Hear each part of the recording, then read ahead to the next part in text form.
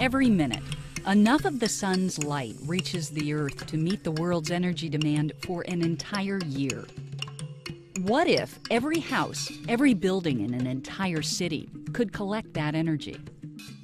Since Bell Labs' creation of the first viable silicon photovoltaic cell in 1954, people have dreamed of this kind of cheap, plentiful solar power.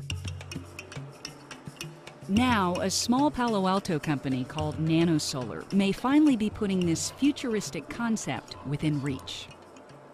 The challenge in the solar industry is to have products that can efficiently convert sunlight to electricity, but do so at a reasonably low cost. Traditional photovoltaic cells have typically been made out of crystalline silicon. They're expensive, heavy, and fragile, and have to be installed in a supportive frame. Silicon, for all of its structural perfection and purity, does not actually absorb sunlight all that strongly. There are certain thin film materials that absorb light anywhere from 100 to 1,000 times more readily.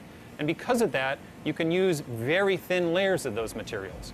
The challenge is to find techniques by which you can make those thin layers in very high quality and a very low cost. Nanosolar intends to accomplish this by repurposing high-speed fabrication techniques and machines typically used in large-scale electronics manufacturing. Here's how Nanosolar's process works. One of the first steps is to deposit an electrode layer that will collect the electricity.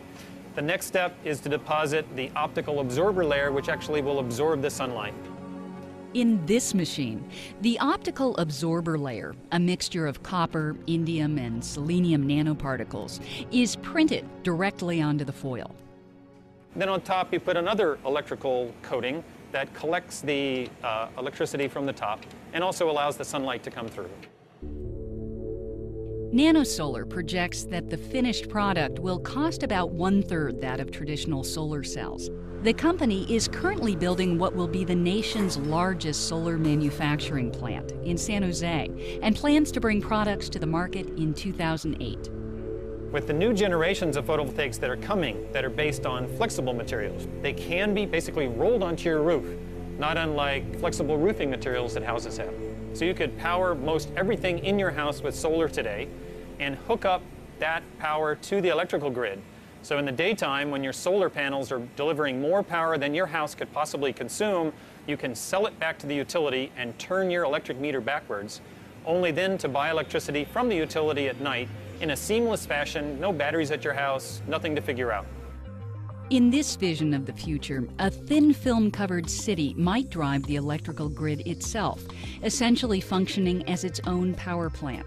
Increasingly, you'll see it everywhere, or you won't see it, but it will be everywhere, powering your life just exactly in the way you live it today.